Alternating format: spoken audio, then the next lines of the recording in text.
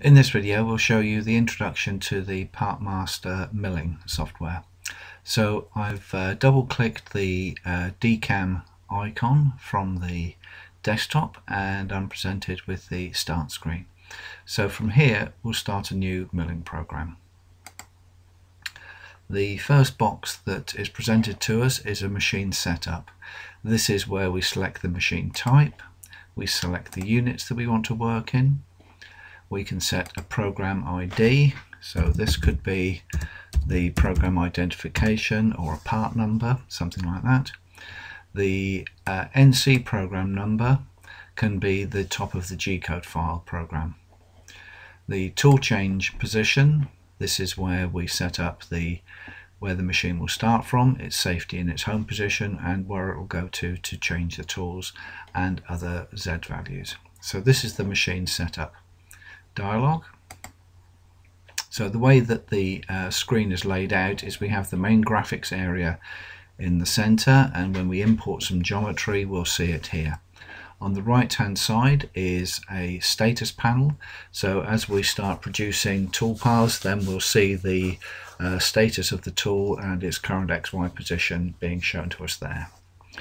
The main menu at the top gives us access to all the functions within the CAM system, but an easier way of accessing those functions is via the toolbars. The top toolbar here is controlling the main drawing machining operations such as saving, opening, and all the screen handling, things like setting up our views, plan views, different windows and so on. So this sets up the views, and then over here we have the animation, how we draw the tools, we animate it, draw the tool envelope or tool center line. These options here are currently grayed out because we have no operations to run. Down the left hand side we see three windows. The first one will show us any contours and patterns that are part of the geometry. Tooling definitions are shown here and program operations are shown here. Along the bottom of the screen is the main machining options toolbar.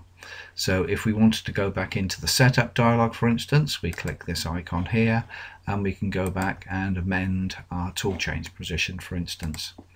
So along the bottom of the screen we have the main options of how we create programs.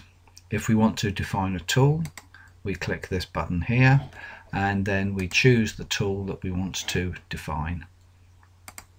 That tool then gets shown in the tooling definitions window. If we want to select that tool for use, we use M6, and this allows us to set the spindle speed and the feed rate for that tool. Along the top here we have a view option, and underneath there we have view preferences. So this is where we set up the preferences for our machining operations.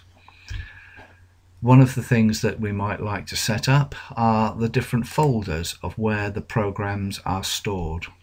Normally when you create a program within PartMaster, it can contain a drawing file, a machining program and an output file. The output file is typically a G-code file. So for instance here, the output files, they can be stored in the same folder as the machining program and the drawing file. But if you want your output files to be stored in a particular folder, then this is where you would set up that information.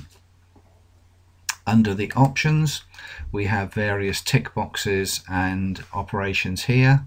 For instance, if we automatically want to reload the last tool file that we used, then this is where we can choose that option here. So these are the user preferences to do with how the system is set up. Many people, for instance, like to use a black background rather than a white. So you would do that here by setting up the black background. If you do that, please remember that the contours cannot be shown in black as well, otherwise you won't see them. So if you change the background, make sure you change some of these other colors to suit. So that gives you a brief overview as to the PartMaster milling software.